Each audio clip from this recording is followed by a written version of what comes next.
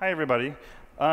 So as you mentioned, my background is in interface technology. And I realize the title of this talk is somewhat controversial, especially once I add on the no such thing as convergence. It sort of wanders into the territory of heresy, in at least the mind of some of the popular media messages. But let me back up to something slightly less controversial. This is a line that we're probably all very familiar with, which is the exponential supply of computational power per dollar. It's related to Moore's law, but this is one way we can think about it. But what's not often on this graph is this line, which is the capacity of human attention. And this hasn't really changed much over the past 100 years or so, and in which case some people could argue it's going down. If you look at a modern computer these days, there's actually very little computer inside of them. This green area roughly comprises the motherboard and processing power component of the laptop. The form factor of our devices today are greatly dominated by the input and output services. And these are determined by our biology, the size of our fingers, how many pixels we can see in the eye, how many words we can read per minute.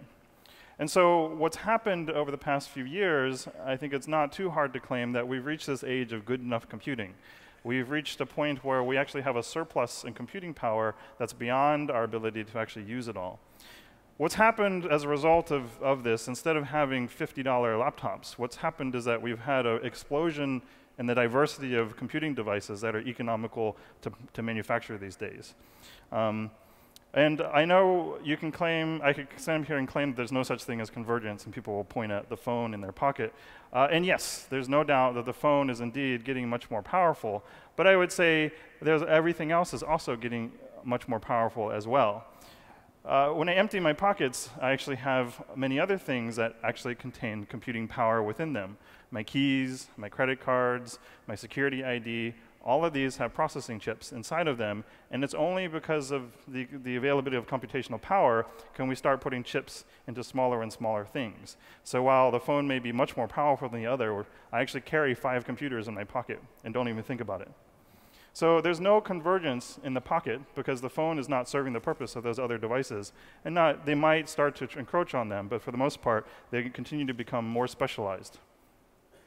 If you look at cameras, you can basically buy a camera these days for just about every single specialized purpose you can imagine. Yes, you might have an SLR, but now you want ones to strap to your helmet, you want ones that go underwater, you want stereo ones, you want ones you can wear. So there's not really any convergence here either.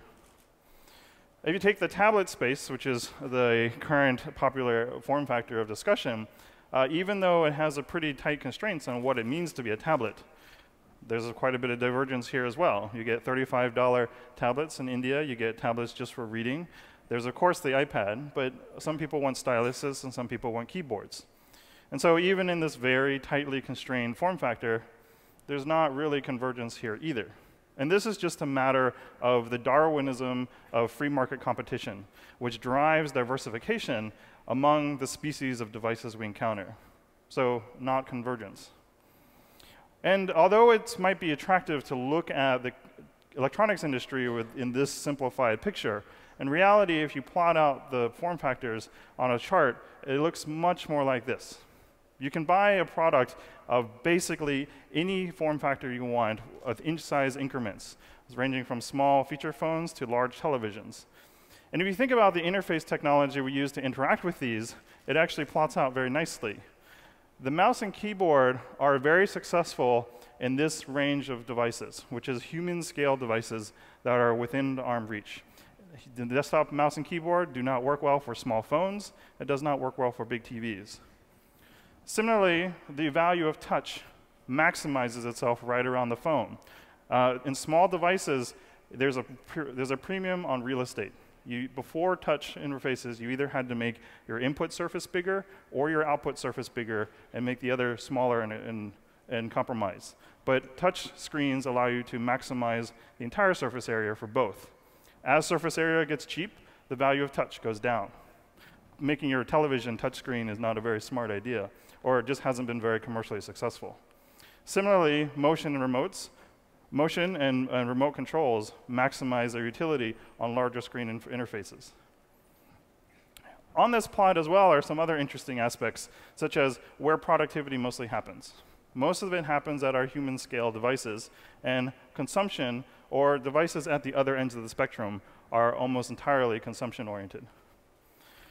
So when you talk about the mouse and keyboard and whether or not we're going to replace it, I would actually say that we've already moved beyond the point where the mouse and keyboard is the majority of the way we use computers. I would say it's a minority today.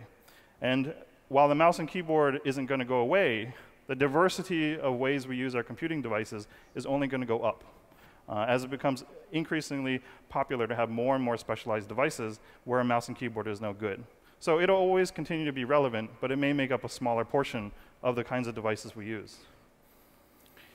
Now, this is going to be true about any other technology we get excited about, including new types of touch systems, systems that deal with multiple people at the same time, improvements in speech, gesture input, motion sensing, facial recognition, other advances in computer vision, wearable or improvements in display technology, contact lenses that contain electronics that can sense the liquid around our eyes, muscle-based computing, skin-based computing, or even the sort of ambitious view of brain-based computing.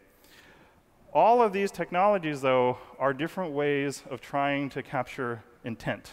They're not the magic bullet, but they do provide you some information about what the user is doing or thinking.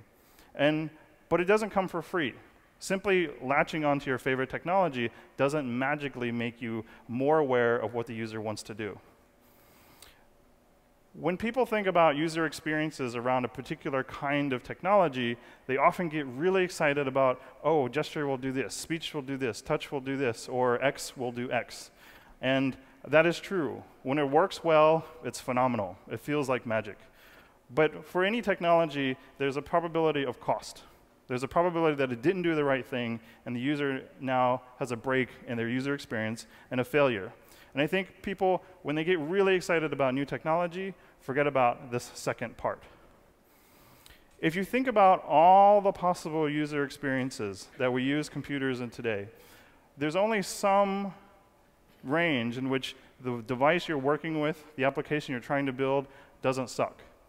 It's not going to cover every user scenario and every possible application. And when you're designing your software, when you're designing your hardware, you hope that the user starts somewhere in that good operating volume, they end up somewhere in that good operating volume, and that their entire user journey stays within the good operating volume of the technology you're trying to use. But this, again, doesn't come from the technology. It only comes from good experience design. So this idea of a broad-reaching new interaction technology, which is going to sweep the way we use computing, I would say is a myth. And although we love to talk about smartphones, it's important to remember it's less than 2% of all mobile phones. That's mostly because there's a ton of mobile phones out there. And it's less than 0.1% of all types of computing devices. So I would argue that we're in an era of specialization. And this means an era of divergence, not one of convergence. And the only people that are going to do interesting work in this area are people who focus on really good hardware, software, and user experience design like you guys. Thank you.